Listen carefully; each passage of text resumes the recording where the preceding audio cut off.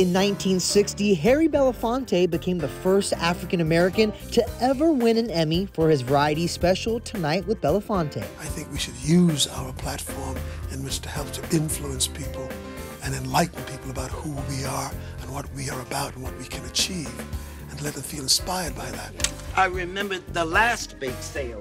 We lost $50 and gained 11 pounds. Moving on up to 1981, Isabel Sanford's iconic role in The Jeffersons won her the Emmy for Outstanding Actress in a Comedy, making her the first African-American woman to win in the category. It was a joy and a shock. Listen, Doc, I need my dosage. I've given 5 years, $80,000 and my freedom for this. I'm finally who I'm supposed to be. Fast forward to 2014. Laverne Cox's performance in the popular Netflix series Orange is the New Black made her the first transgender person to ever be nominated for an Emmy. I hope that it inspires a lot of other trans actors to pursue their dreams and know that their dreams are possible.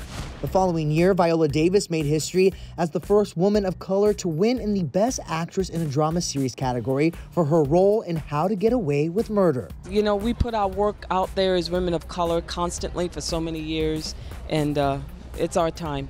Jumping in time to 2017, Donald Glover took home an Emmy for Best Director in a Comedy Series for his hit show Atlanta. We were just saying this the other day. The quality of theater is just not there anymore. It's just not there. The win made history by making Donald the first African-American to win an Emmy in that category. I always wanted to just make good things. Like, that's all that's important to me. I'm like, quality is for the people. I try, we always talk about in the Atlanta's Writers Room, just make something quality, and hopefully people, so I never thought about it in those terms. I just want to make something good. That same year, Lena Waithe became the first African-American woman to win an Emmy for comedy writing for Masters of None's Thanksgiving episode.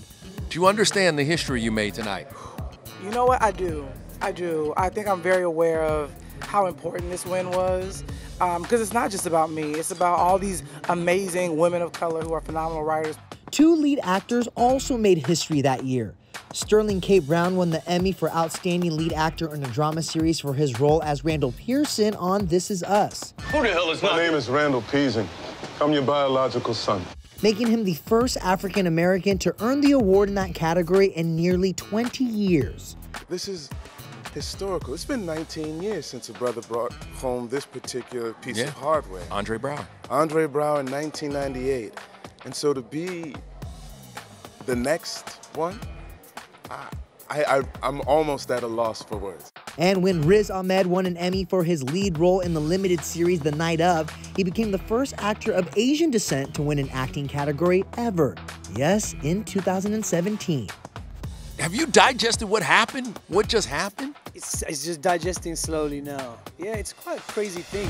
And the very next year, in 2018, Sandra Oh's performance in Killing Eve earned her an Emmy nod for lead actress in a drama series. That's rude. Yeah. You can't. I can. It made her the first woman of Asian descent to be nominated in the category. It may come, it may not. But the thing, just being here is, I will say, is the thing. The win did not come that year for Sandra, but while we are talking about making history at the Emmys, we have to talk about Julia Louis-Dreyfus. What do you think you are? Gary Antoinette? Did somebody make you First Lady? Because I don't remember marrying you, Gary. Julia took home 6 Emmy Awards for her performance as President Selina Meyer in Veep, the most awards anyone has ever won for a single role. You said I was going to jinx you by saying you're going to win 6 in a row, and now look. Yeah, because I knocked on wood. Did you? Is that what saying? Yeah. Oh, so you knocked on wood, or you? See, you tried to screw me, but I wouldn't let you.